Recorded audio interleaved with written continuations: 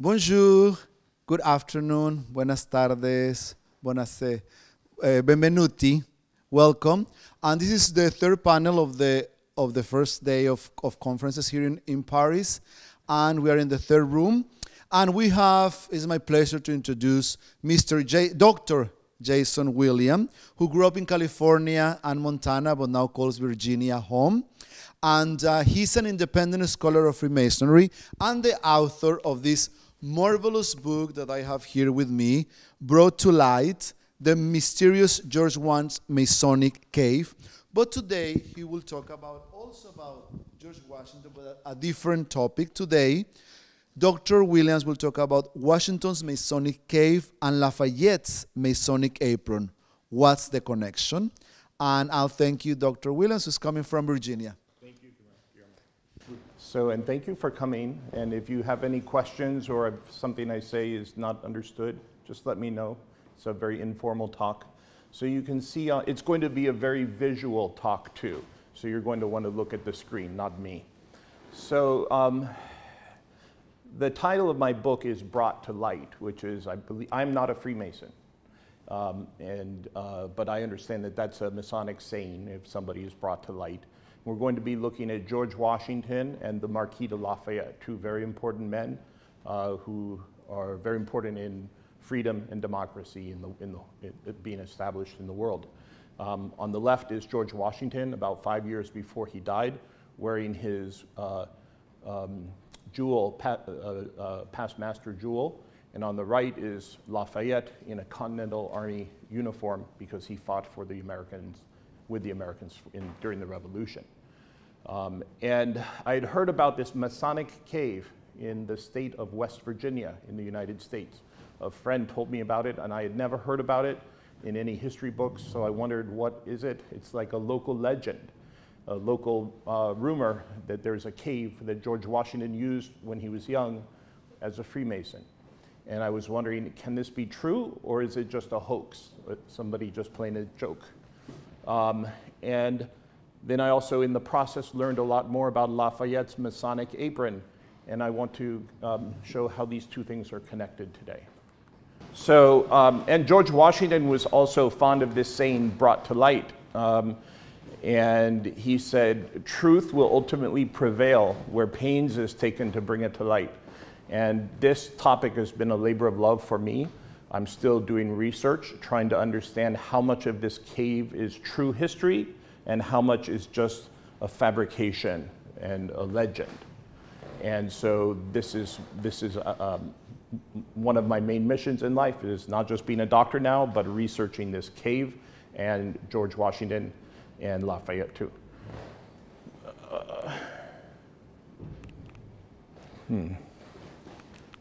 There we go. So the story starts in 1748. George Washington was only 16 years old, and he went to the frontier of the colony of Virginia. It wasn't the United States yet. He was a student surveyor, and he went over the Blue Ridge Mountains and into the Shenandoah Valley, what is today West Virginia. Back then, this was still in the colony of Virginia. He was still loyal to the British Crown. And the legend says he entered this cave and he carved his signature and the year on the back wall, and then he left. That's what the legend says. Could it be true? So on the left, you will see this is an actual George Washington, GW, you can see in the bottom. This is a survey he made when he was 16 years old of his brother's farm. On the top right, those are George Washington's surveying equipment that he used because he was a surveyor long before he was a politician or a general. And in the bottom right is where George Washington would stay, a little wood shack. When he was on the frontier, he would stay in there and go do his surveying. This is the Chesapeake Bay. This is the Potomac River. Washington, D.C. is right here. Mount Vernon, which was George Washington's home for most of his adult life, later in life, is here in Virginia. The cave is where the X is, over in the frontier, across the mountains and in the valley along the Shenandoah River. George Washington, he was born in this part of Virginia. He grew up in Fredericksburg, and that's where he became a Freemason too, was in Fredericksburg. So the cave is up here. quite a distance away from where most people know of George Washington. So this is the state of West Virginia, and at the very tip is this county called Jefferson County. And this is Jefferson County. Charlestown is named after George Washington's younger brother, Charles Washington. He founded that town, but not until the 1780s. We're talking much earlier than that. The cave is just a little south of Charlestown. We'll also be talking about another town called Shepherdstown. Both of these are in the same county. This county is more famous for Harper's Ferry, is where John Brown, if you know American history, is a very famous place. But we're going to be talking about Charlestown and Shepherdstown next, please. So this is my friend Scott and myself. This is the day we decided we wanted to go into the cave to see if we can find this carved signature. I could not find any photographs of anybody who ever took a picture of it. So I said, I want to go take a picture. So we went there, and as you get closer, you can see like a little dip or sink. And next slide. And then when you come to the entrance, you see all of these doors that have been torn off, an old sofa, and old brick walls. And apparently, they say George Washington went in there when he was 16, and later, again, next slide. So we looked around, there's a lot of garbage everywhere. It's very sad. It's in a, you know, if it's true that George Washington used this as a Masonic temple, this is very, very sad. This should be a treasured place in the United States history. And we found like drug needles and things like that in here. It's very sad. We looked all over. In the main room, we could not find the signature after a couple hours. Next slide. But we saw a lot of carvings from Freemasons over many years who come back and sign their name and their lodge number. And sometimes they have some interesting designs. I have a website, later you can go look at more. Finally, we decided we'll go down one passage. It was full of water about up to here. So we decided to go through this passage. Next slide. That's my buddy Scott going down this long. Next, please. And finally, we found it deep in there. And it's hard to see, and you have to take two pictures because the wall is curved. It's not flat. So G, W, and then it says Washington, and it says 1748. So we took these pictures, and then I wanted to, after we left, I wanted to find out, is this real? Is it possible? Next slide, please. So George Washington did travel to write this in this area in 1747/8. 1748 is what we still use, the Gregorian calendar. 1747 is the Julian calendar. And this is the cover of his journal.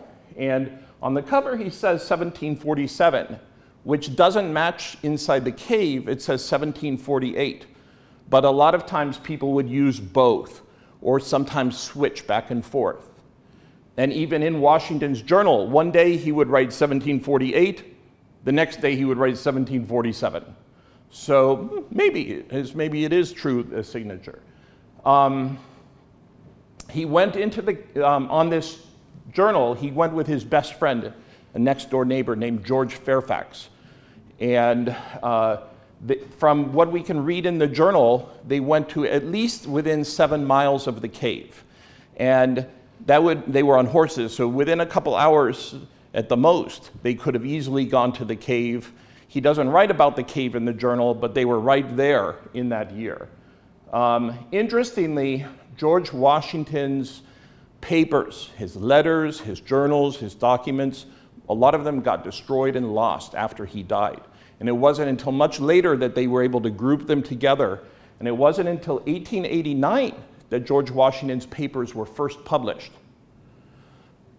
But what we see is this book right here, A History of the Valley of Virginia, has a short entry. And this book is from 1830, already saying this cave and signature is a legend in the local area. So if somebody went into the cave as a joke, how did they know so long before even Washington's papers came out that he was there that year?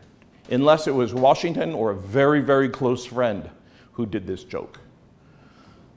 And from looking inside the cave, besides the George Washington signature of all the Freemasons who came to visit, 1801 is the earliest that I could find and take a picture, 1801. Next slide, please.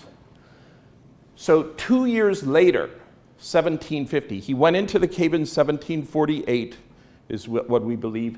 In 1750, George Washington started surveying the land right around the cave. This is Lord Fairfax.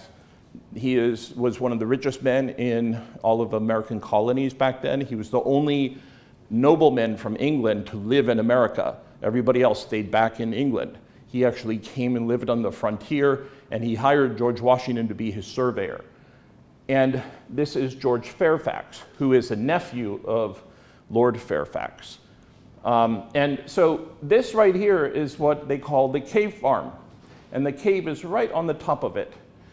It turns out that George Washington did the survey for the cave farm and the land right around the cave. So, and this land was owned by George Fairfax, okay? The same person he went on this journey with in 1748. So this land was surveyed in 1750 by George Washington, but the land right next to it, which they combined together, was surveyed in 1747, the same year or the year before when they went into the cave. So it makes perfect sense that, hey, he just bought this land, that they should go look at the land, and then there's the cave, and they went inside. So that all the pieces fit together. There was also very early iron forges in operation, process iron.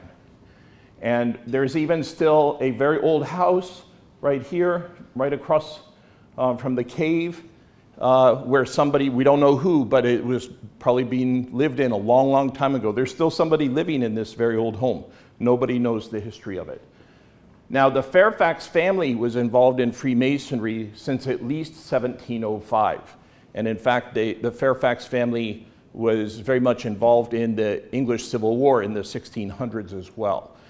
So we know that all of the Fairfaxes were Freemasons, and they were very prominent in Freemasonry. Next slide. Also in 1750, George Washington started buying pieces of land right around the cave. And he put together his first farm. It was his first home. And he put together 2,000 acres. And he called it the Bullskin, or sometimes he called it my mountain quarters, even though it was in the valley. Mostly he grew tobacco there. Later he added corn and some other crops, and he had slaves that he had inherited there.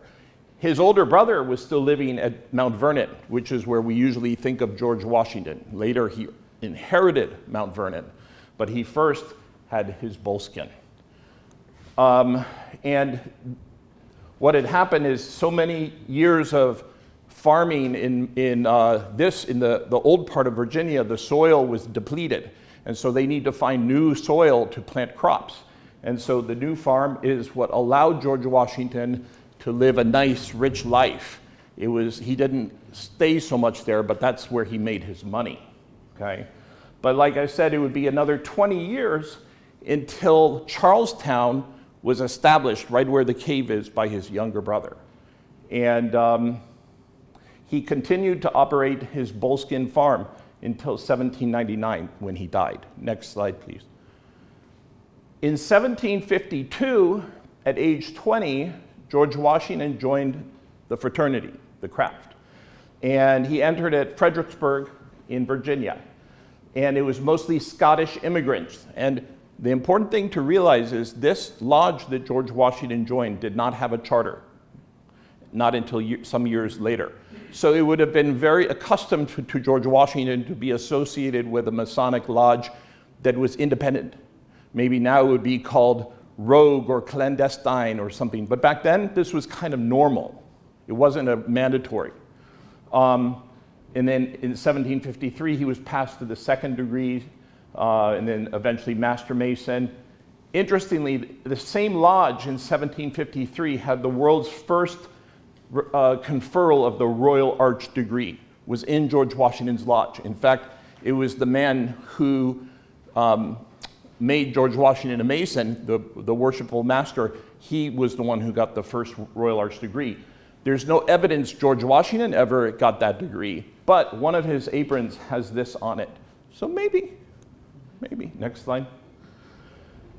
2 years, so George Washington did not stay very active in his local lodge for long because a war started, and it was called the French and Indian War, or the 7 Years' War. In fact, it was 9 years. They still call it the 7 Years' War, but it lasted 9 years. And George Washington basically is the guy who started the war. You may have heard about this. Fort Necessity, he joined the military, he attacked the French, and it basically started war in America, and then eventually the rest of the world. He was stationed at Winchester, which was about 16 miles from the cave. I'll show you a map in a second. And he did not like Winchester. He called it a vile place. It was a frontier town that was probably not a very happy place to live. It's pretty much accepted that there were Masonic lodges during the French and Indian War. We just don't have any records to know where or what they did. But what we do know is that George Washington was already a Freemason. All of the soldiers that served under him and his closest associates, most of them were all Freemasons, many of them Scottish. And we see letters that Washington sends back to his home lodge in Fredericksburg, still communicating with his Masonic brothers while he's out on the frontier. So we have to assume there was a lodge somewhere out on the frontier. We just don't know where. But keep in mind that the cave farm owner was George Fairfax, and he was also in charge of the county militia. So the same person who owns the cave farm and the cave is in charge of the militia and is a Freemason, and all of this, the pieces all fit together. George Washington served in the military from 1754 until 1759, and then he went to live at Mount Vernon and started his next career as a politician. He transitioned away from being a soldier and into being a politician. But during those years, from 54 to 59, he was mostly out on the frontier in Winchester, very close to the cave. Next slide. So American history books sort of generalize, and they show, this is Alexandria, close to where his Mount Vernon is. And they give these maps of the French and Indian War showing that the path they took to fight the French went through Winchester, which is where his headquarters was, and then further north into the Ohio River to fight the French. But it's not exactly how it happened. Next slide. A more detailed is, this is what is now Charlestown. And they actually went through and right by Charlestown, 2 miles away from where the cave was. So not only was George Washington out close by, but the actual military procession of probably where these, mostly Freemasons, went right by this cave. And in fact, it was like a traveling city. It was like 2,400 soldiers on one of the expeditions, lots of cannon and heavy artillery. They had to make a road to get up through the frontier. So this took quite a bit of time. And basically they camped out on land that belonged to George Washington's brother, also right there at Charlestown. So it makes sense that this would be a great place to have a lodge if it was the Cape. Next slide. Winchester didn't have a lodge until 1760, after the war was over. Right, so finally, in 1760, an unchartered lodge came up in Winchester. Wasn't until 1768 that the Grand Lodge of Pennsylvania issued a charter to Winchester. But during the French and Indian War, there were no known lodges. But where were these Freemasons meeting out on the frontier back then? And what we see is that, if you read through my book, you'll see many ties between the Winchester Lodge and the people who were living right around the cave and who worked alongside George Washington. Next slide. Now, a lot of the evidence in my book is circumstantial, but this is not. This is direct primary evidence. So George Washington wrote a letter about this cave, right? So in 1761, well, this gentleman, Andrew Barnaby, came to the United States to take a tour of the US colonies. This is before the Revolution. Went back to England, but along the way he stopped over twice at Mount Vernon and stayed with George Washington. And after he returned to England, he wrote a letter back to Washington saying, "You remember that cave you told me about? I'm really curious about it. I want to get some more details." And actually, he didn't, he called it a well. But George Washington, in a letter in return, next slide, says, "You must in some measure, sir, have misunderstood my account of the cavern near Winchester, where I greatly exaggerated the circumstances in giving a relation of it. True that it is within 16 miles of Winchester to the northeast hand of it in a plain flat country. A person may go down into a depth of 100 to 150 yards. At other times the water rises to the top and flows plentifully, but I never observed any regular flux or reflux. I always concluded that the dry and wet seasons was the sole and only occasion of these changes. However, it lies within 2 miles of my plantation. I went back several times, not quite yet. I went back several times to the cave. And one time when I went back, the water was completely flooded up. And we couldn't get back into that tunnel to see the signature. So it's very clear, his description of how this cave floods up with water and how large it is. And next slide. The fact that he gives us 2 measurements or vectors. One is 16 miles from his headquarters to the cave. It's exactly 16 miles. And it's also to be within 2 miles of his farm would have had, it's the only cave that meets both of those. So this is definitely the cave that Washington wrote about. So, and in order for Washington to have said, you know, made those observations, that means he had been in the cave multiple times to observe that the water would come and down. So this cave was something important to him. He doesn't say that there were any Masonic, you know, gatherings or anything, but something was going on. Remember, there was no town there. And this is not a cave that could be used for storage. It's too wet. Next slide. Then in 1773, now we're like jumping forward another 10 years, about 2 years before the American Revolution, 2 of George Washington's full brothers, that's Samuel and John Augustine Washington, plus 7 other men got together. All of these men had been associated with George Washington during the French and Indian War. And they purchased the cave for $9, 9 men. And that means they each got, total was 1 1/8 acres. Everybody purchased 1/8 of an acre share. So a very small piece of land, just the cave was carved out. And these men went on to become significant instigators in the American Revolution. Next slide.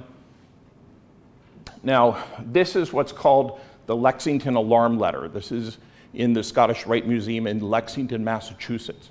And so the battles of Lexington and Concord basically kicked off the American Revolutionary War. It wasn't an official war yet, but it was the first engagement. And this letter was sent all over the US colonies through what were called the Committees of Safety, which were largely filled with Freemasons. Now, there's been a long debate for a long time about whether Freemasonry was the main instigator of the American and the French wars for independence. But that's really not, most historians don't think it was. But what is true is that Freemasons were sort of connected through these committees, and these letters quickly were able to spread through the colonies, and it's almost like dominoes that were all lined up ready to go, basically. So on May 10th, that was on April 19th, 1775. May 10th, the men from right around the cave start grouping together and drilling because they know they're about to be called up. June 14th, the Continental Congress in Philadelphia called for 10 companies of expert riflemen from 3 of the colonies, from the county militias. And the next day, George Washington was appointed the general of the whole army. And Washington went to Boston, where the English had hungered down and taken control of the harbor. And it was seen as a very crucial harbor, and that's where sort of the Americans wanted to get a stranglehold on the British, but they were finding it very difficult to do. So it was called the siege, like a stalemate. And what Washington found is when he got there is that the militiamen in the north were not well trained. They didn't have very good military equipment, and he was very concerned. Next slide. So he called up and he personally recruited the leaders of these 2 companies of Virginia riflemen. This is kind of what they probably looked like. They used long rifles, which the British didn't have. They could shoot much further and much straighter. And these are the same men who had fought with Washington during the French and Indian War.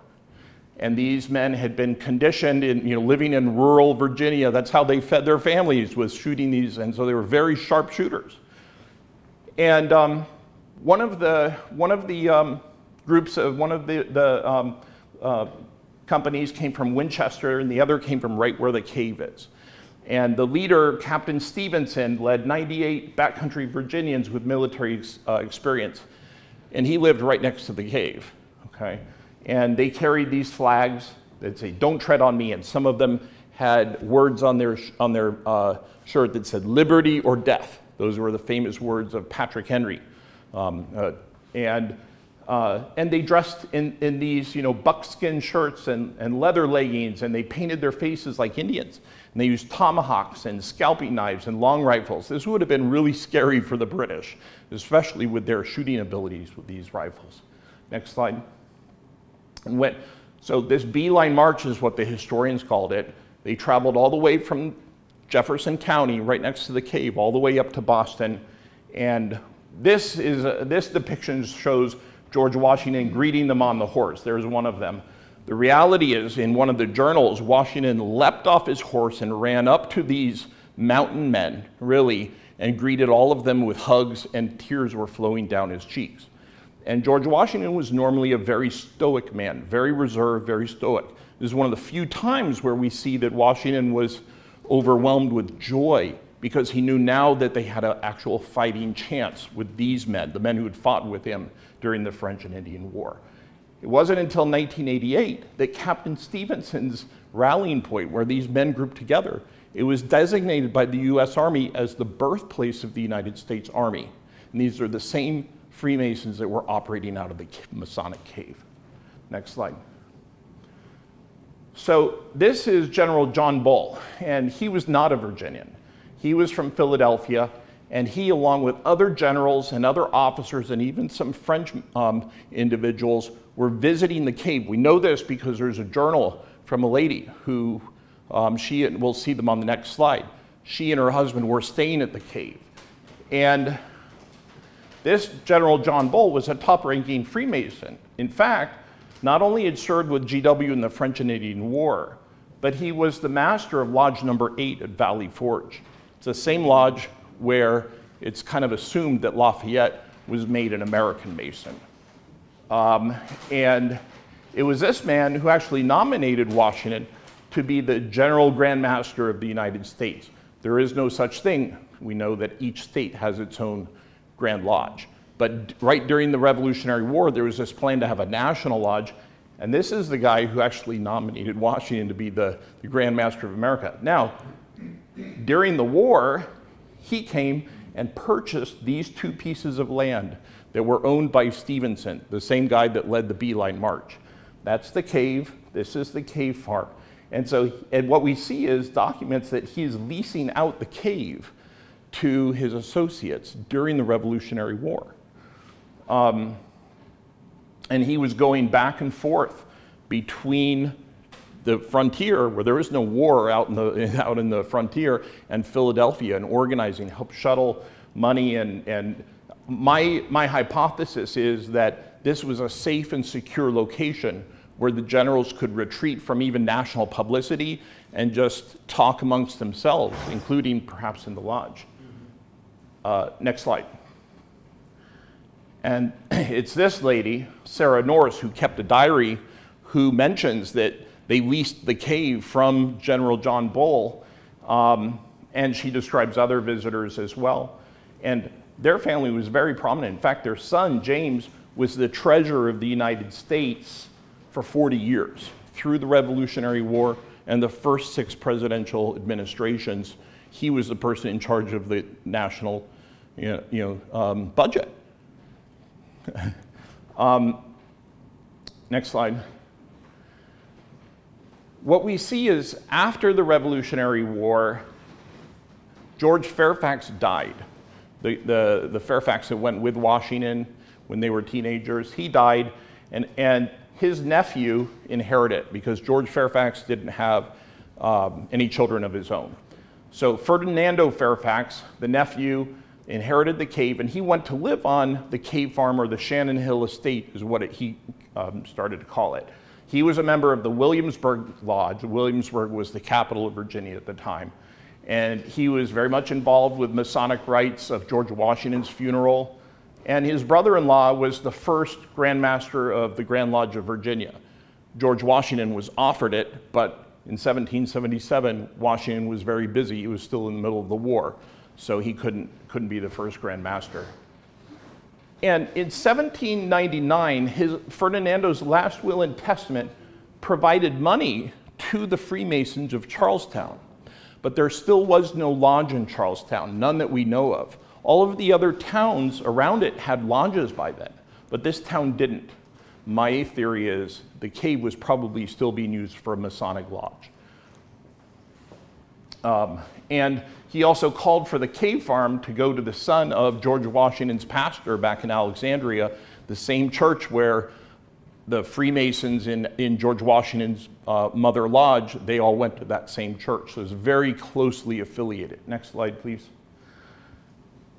So interestingly, what happened is this Frenchman named James Robardet, who was a dance teacher in Philadelphia and taught dance lessons to George Washington's step-grandchildren in the White House of the time, the presidential palace.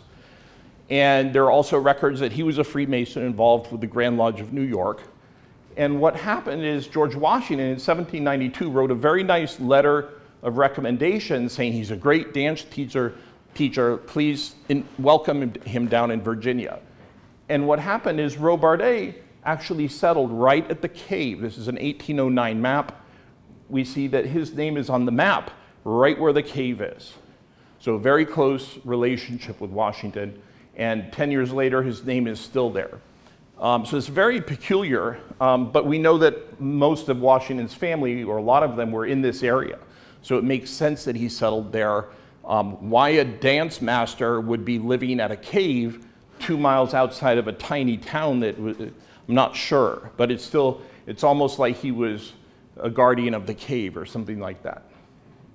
Then in 1824, a man named Willoughby Washington Lane, who in my book, I call him the forgotten godson of George Washington. George Washington had several godsons, all of them Freemasons. This one has been totally forgotten by historians. His great-grandfather is who George Washington was named after. George Washington Eskridge was his great-grandfather. And anyway, he went on to buy the cave farm in the 1820s. And it turns out that one of my conclusions you'll see on the last slide is all of these families are very tightly intertwined and interconnected, interlaced. So this godson of George Washington married a man named Andrew Kennedy. Andrew Kennedy, not married a man, married the daughter of a man named Andrew Kennedy. And Andrew Kennedy's uncle, also named Andrew Kennedy, actually owned the presidential palace in Philadelphia while George Washington was president. That's how prominent these people were, the people who purchased the cave and lived at the cave and handed it down in their family. They owned the White House at the time. Maybe just a coincidence. Next slide. In 1864, we have an artist named James Taylor. He was embedded in the Union Army during the Civil War, and he was traveling around the Shenandoah Valley, taking little sketches and writing little passages about what he was seeing during the Civil War. And he heard about the Masonic Cave of George Washington. He stopped by, and he found that there was a Farmer Selden, living and farming, and he said, "Hey, Farmer Selden, can I have a light? I want to go into this cave and see the George Washington signature." But Farmer Selden was really busy. There were soldiers who were like running off with his hogs and who were stealing his grain. And he said, "Here's the light, you can go take a look yourself. I don't have time." So anyway, this artist went in, He drew the cave. This is how it looked back then. No sofas in this time, right? And a little image of the inside looking and falling and almost slipping inside the cave. And so it was documented here briefly one time. Next slide.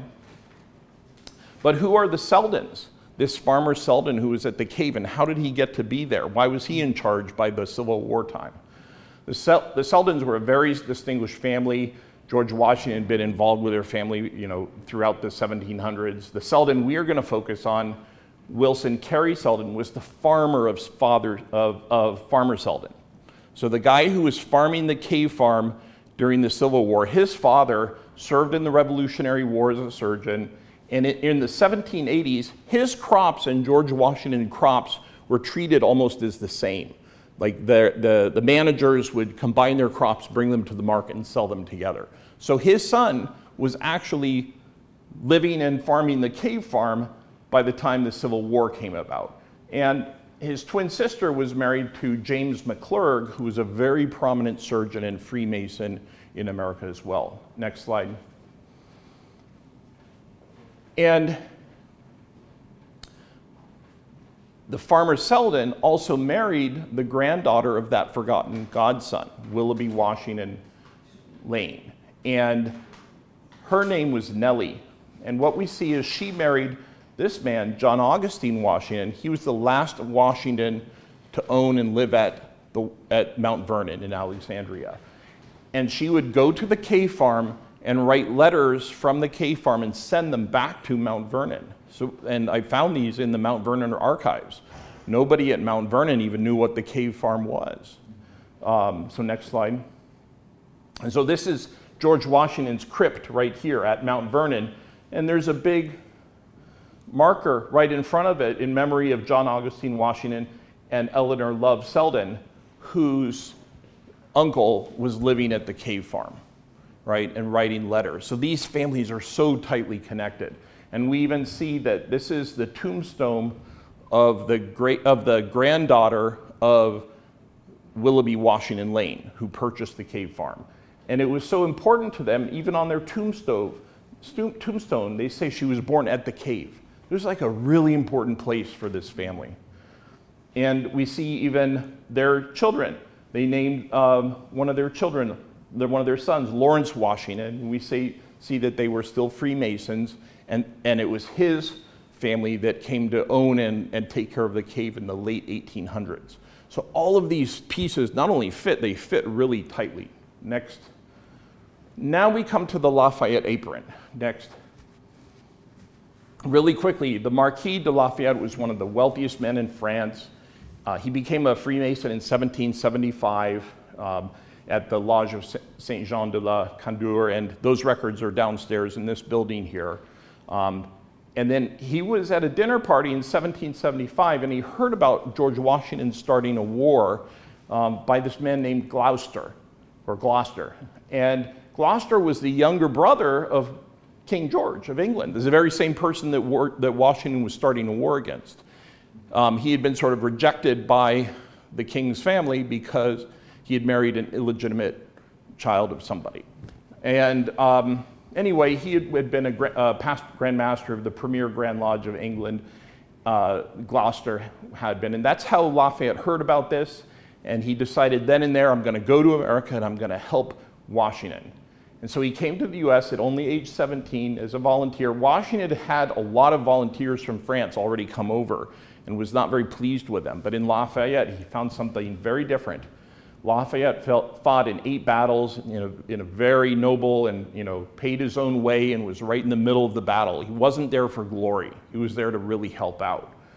And he basically became George Washington's adopted son. Washington never had any children, but he considered him his son. In fact, when Lafayette was shot through the leg in one of the battles, Washington told his personal surgeon, treat him as if he's my own son. And eventually Lafayette had a huge role in getting the King of France to pony up money to help the Americans and troops and ships to help the Americans win the war at the Battle of Yorktown. And as a very touching tribute, he named his children George Washington and Virginie, that's the French of Virginia, in honor of George Washington, which is a real break from how French usually name, noblemen of French usually have very long names that are very passed down through the family. The Marquis wanted to name his children after George Washington. Next slide.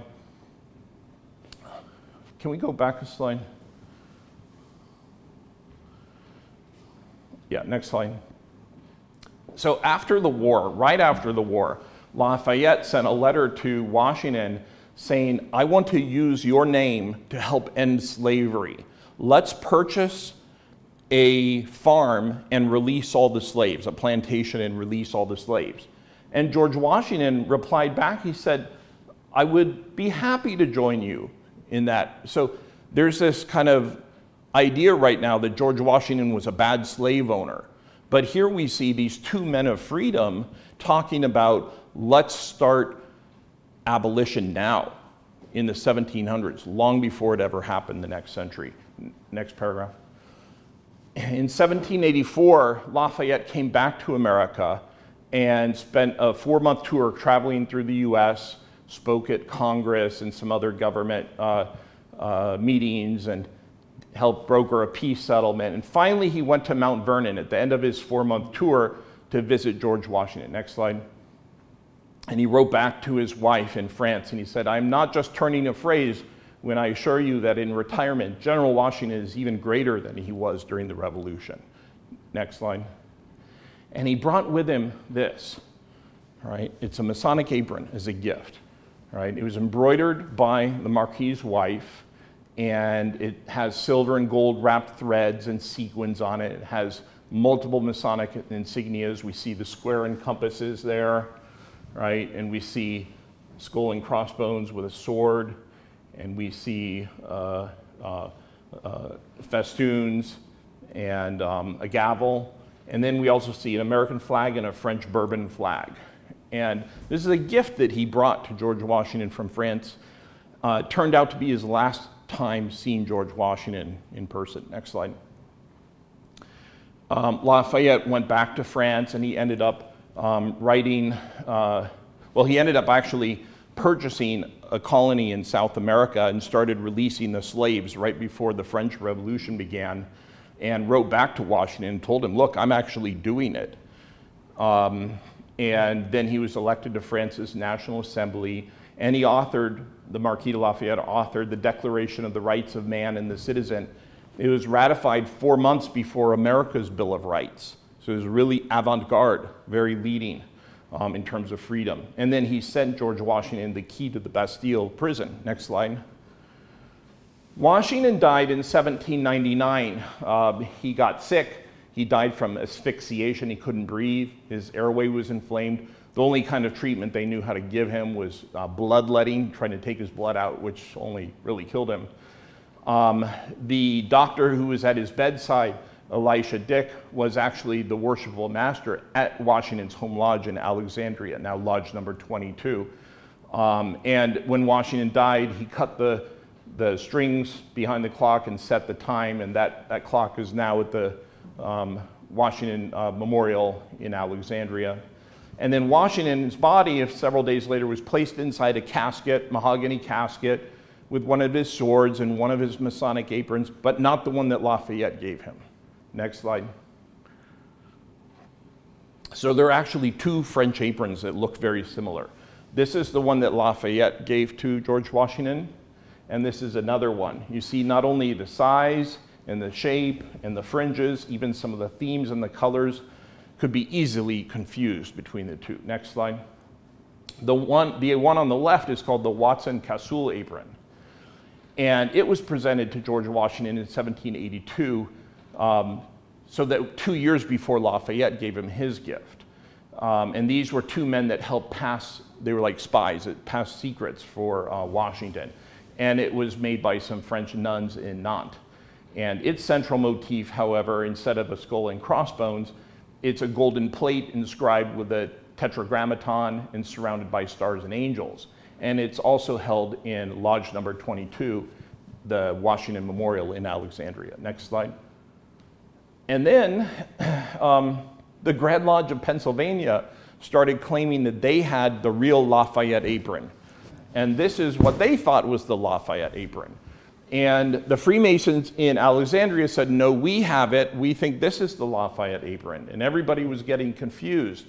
It's kind of important because it's believed that Washington, whichever one is the real Lafayette apron, was the one that Washington wore when he set the cornerstone for the Capitol building. So the very founding of democracy in the United States, if not the world. And it turns out that both the Freemasons in Alexandria were wrong and the Freemasons in Pennsylvania were wrong. Next slide. So, can you go back a slide? Can you go forward two? No, forward. One more. Okay, yeah, back one. So it turns out, so 1799, Washington died. In 1800, they made an estate inventory of all his belongings, and there was mention of a box containing an apron. It didn't say which one. In 1802, Martha Washington died, and there was a public auction. His wife, George Washington's wife, was Martha. After she died, there was a public auction, and the Lafayette apron, fortunately, somebody took notes, and it was sold for $6, and it was sold to this man. This is his silhouette, Captain Thomas Hammond, who was married to Mildred Washington, the daughter of Charles Washington. Remember, Charles Washington founded Charlestown, where the cave is, right? And so, and lived at Happy Retreat, which is 2 miles from the cave. So these two, this Washington, the daughter of Charles Washington, he bought the apron, and they brought it out to Charlestown. Next slide. Now, it was kind of funny. It's like a Charlie Chaplin movie, because when this is Lafayette as an older man, he came back to America in 1825, right? And he went to the lodge in Alexandria, and they showed him the apron, the wrong one, and he said, yes, that's the apron I gave Washington 40 years before. But that's because they look so similar. We can kind of forgive him for that. The other, the other one, the one that looks so much like it, was bought by another family relative of Washington and was eventually donated. We were able to track who it was sold to and eventually donated to. Next slide. Then in 1844, this is nearly 20 years before the Civil War, there's this article in a long out of publication journal called the Freemasons Monthly Journal, and it describes the 90th anniversary of the cave's Masonic use. So the story is that it was in 1754 when the cave was first used as a Masonic lodge. So now in 1844, all the Freemasons in the local area got together. We're going to have a big feast and a big party, and there's going to be, of course, a long speech, right? How can we not have a long speech? Next slide. This is the man who gave the long speech, 80 minutes. He started talking about the cave and how it was associated with George Washington. And in his speech, he mentions that he actually holds up the apron and says, this is the apron that was given to George Washington by the Marquis de Lafayette as a gift of the Grand Lodge of France. So that's where we first learned that this wasn't just, it was actually a gift from the Grand Lodge of France. And then the journalists who were there tried to get a copy of that speech from Faulkner, the guy who gave it, but they never were able to. And I've searched through a lot of different libraries looking for that speech, and I haven't found it, which is really too bad, because he probably would have had some more 80 minutes talking about the cave. Next speech, next slide. But that man, Faulkner, has very close ties to George Washington's associates as well. So this is George Washington, this is Patrick Henry, and this is a man named Edmund Pendleton, who was like the governor of Virginia during the Revolutionary War, a leading Freemason as well. And Philip Clayton Pendleton was a close associate of Faulkner, the guy who gave this long speech about the cave.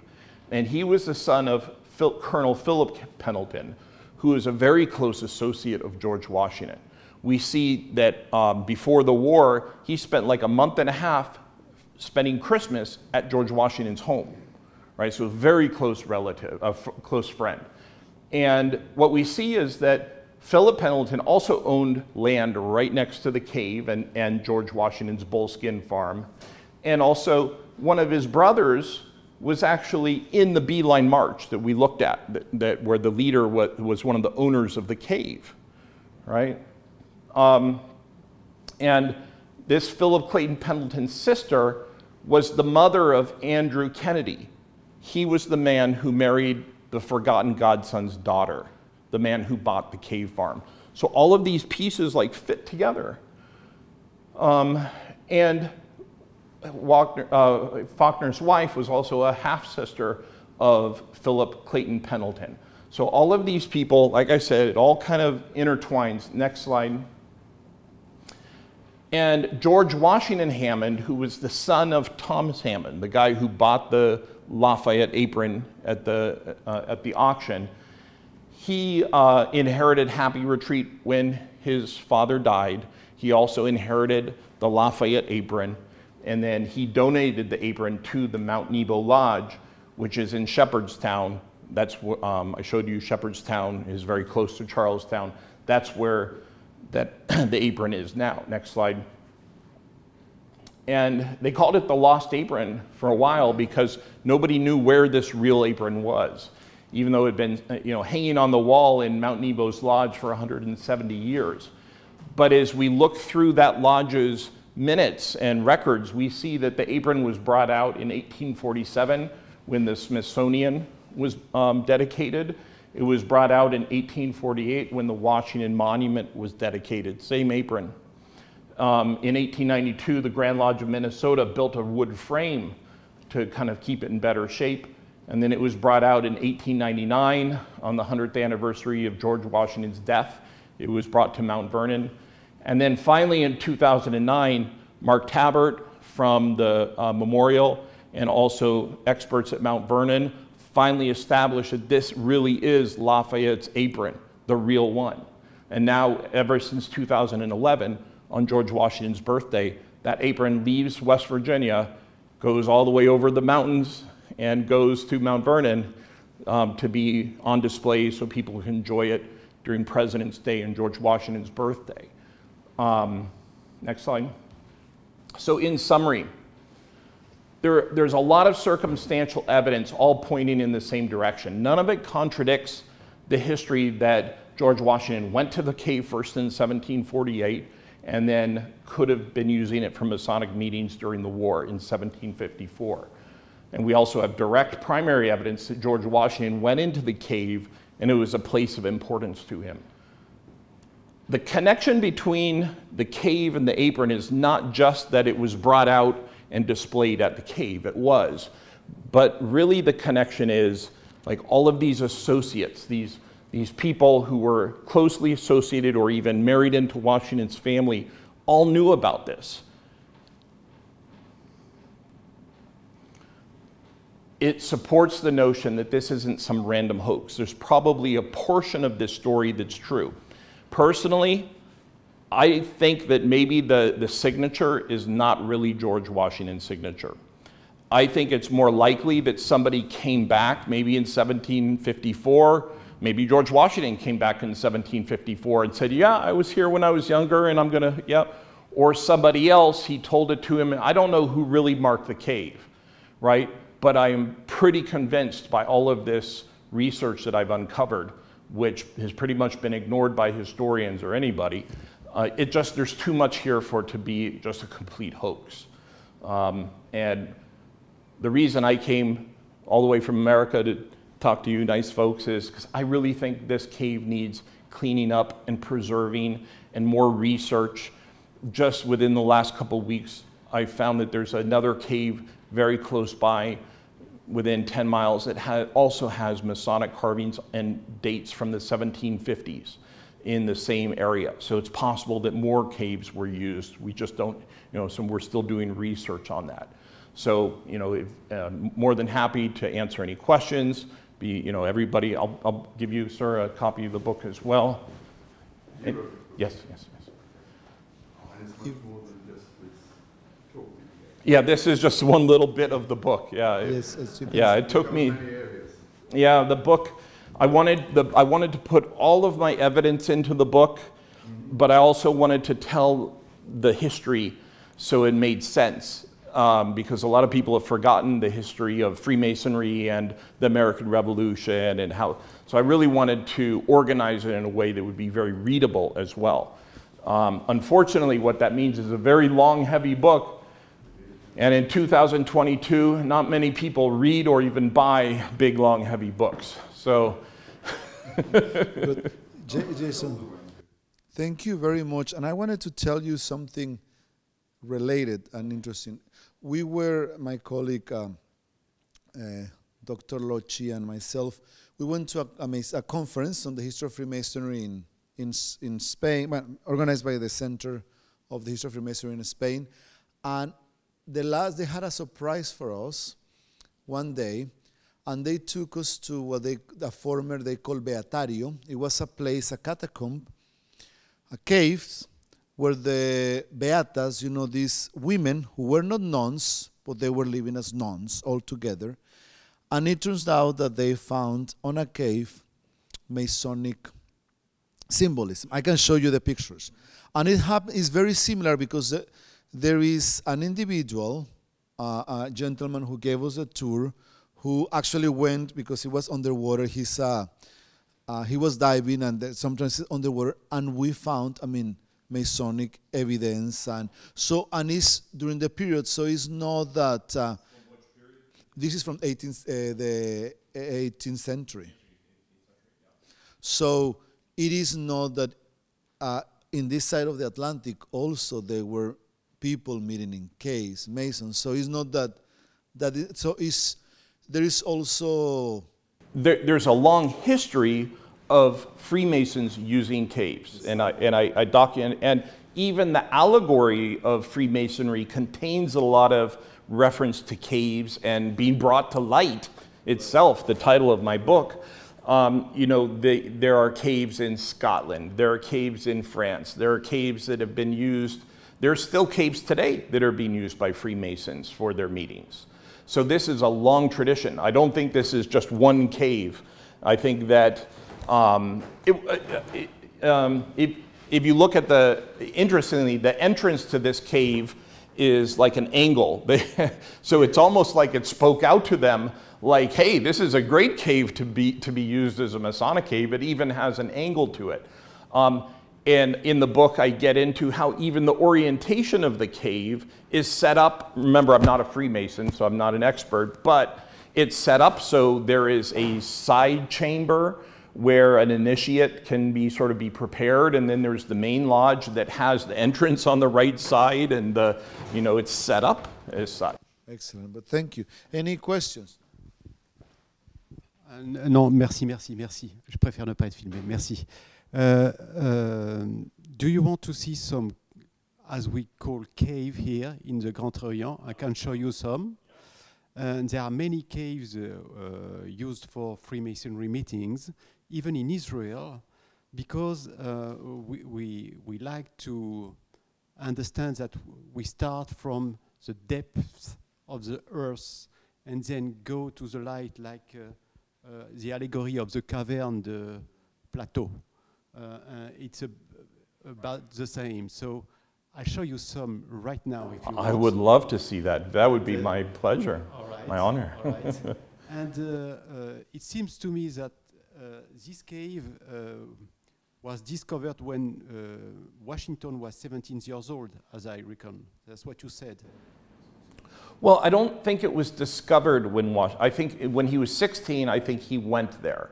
And there were already people living on, and in the book, I just didn't have enough time to put everything in here, but there was already people living on that property when he first went out there. And when I went there, I saw what looked like an Indian burial mound outside the cave. And so I suspect that even long before the white men came there, that Native Americans or American Indians were using the cave. They knew about it. This is probably something that, and George Washington had, even though he fought Native Americans or Indians in the war. He also had many Indians who were friends too and fought with him. And so it's possible that he learned about the cave, or his associates learned about the cave from the original Americans.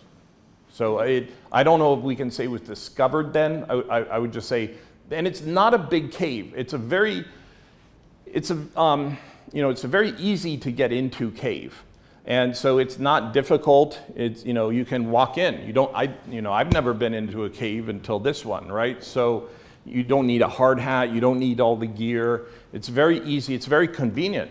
In the book, you'll see there are even rocks where plenty of people can sit down.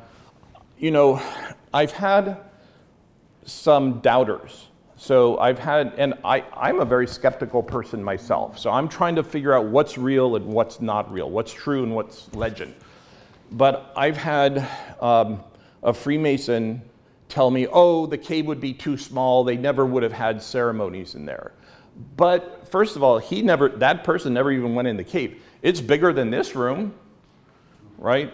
And also, maybe the ceremonies in 1754 were very different than they are now. And it was probably maybe a much smaller group. George Washington's lodge, there were only 6 men when he was initiated as Freemason. So how big of a room do you need? Yeah. So another historian, I take so much pride in this. I hope you can see. I'm very enthusiastic about my topic. Just recently, I gave a copy of my book to somebody who gave it to a Harvard historian. And then I heard back just recently, within the last couple of weeks, the historian said, I read your book and I've come to the conclusion that George Washington never even stepped inside the cave. And I'm like, but we have a letter in George Washington's own handwriting that says he was. He even gives us the vectors, how many miles, the location, the size, the water. How can you say he never stepped inside the cave? I'm never going to get like CCTV footage of George Washington carving his name, right? But that letter is real. It's in the National Archives. I'm the person who found it just by simply going into their search engine, typing cave. And then boom, there's a letter, George Washington, because all of his letters have been transcribed and put into the database. Nobody had realized, like, oh, wow. So yes, Washington actually did go inside this cave. It was a place that was very important to him. It's very sad, the condition. You saw all of the garbage and junk, and it's very sad. Thank you very much. What you said, that the place, the cave is obviously large enough. Oh, pardon. Okay. It's obvious to me that from what you've been talking about, what you just described, that the cave is obviously large enough to hold a meeting, because meetings vary in size or whatever you have. In those days, 1754, you say? Yeah. Back then, there was only, in England, the only Grand Lodge that could influence Americans was what we call the Modernist Grand Lodge, or the English Grand Lodge. And they had a philosophy of intellectual study. And talking and discoursing and talking about geometry and architecture and all these kind of things and other things like that. They didn't necessarily have regular meetings as such. So from what you're saying, it was obviously large enough to have a Masonic lodge in those days. The only other question I have on that is I'm not really totally familiar with the climate there in Virginia. Would you be able to have a crowd of maybe 10, 12 people in a confined space like that? I mean, what was the air like? I mean, inside the cave. Inside the cave. So a few things is, remember that back in 1754, this was the frontier. There were no buildings, there were no taverns to hold lodges in.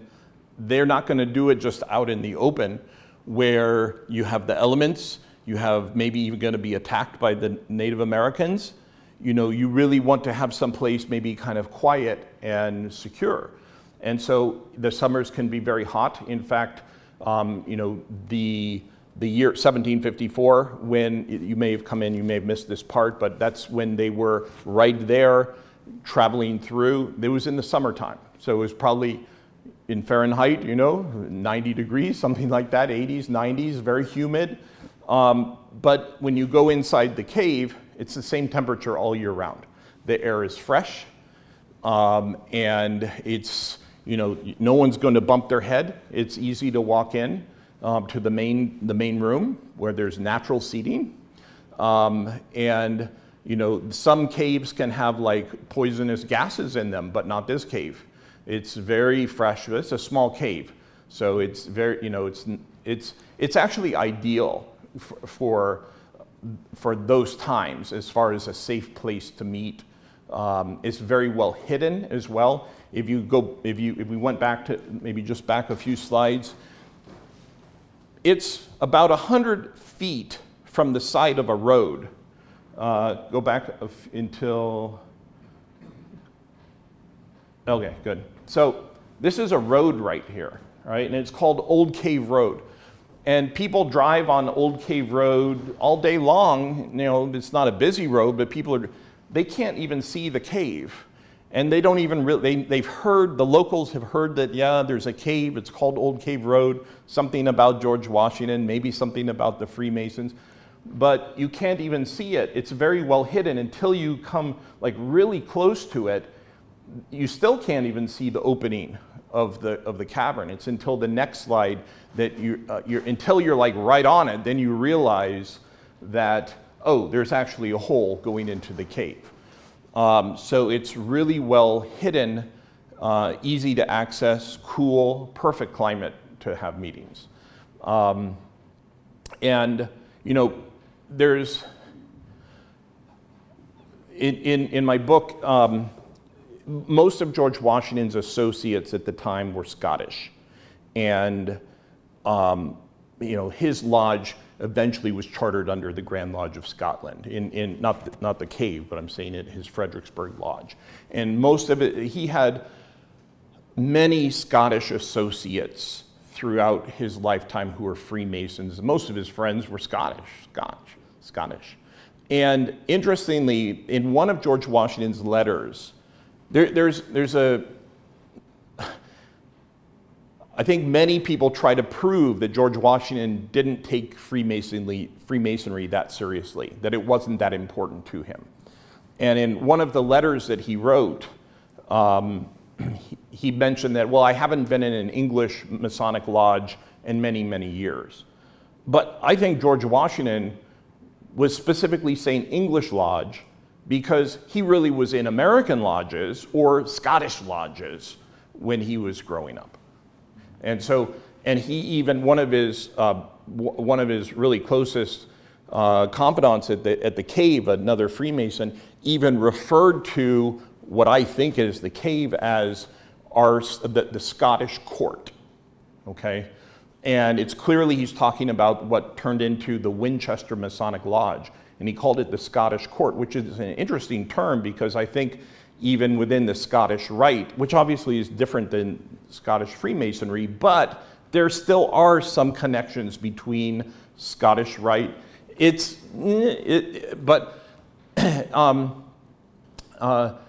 Through France, there are definitely some possible connections with Scottish Freemasonry, and it's interesting that they were even referring to the Masonic Lodge out on the American frontier as the Scottish Court.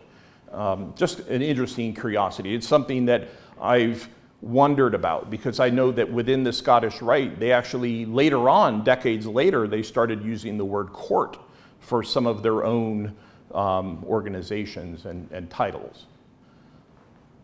Do you want to see the general reflection of cabinet de réflexion politique en France? Excellent. Thank you very much. Thank you very much. Thank you very much for your time, and thank you very much for the All right. audience. Thank you.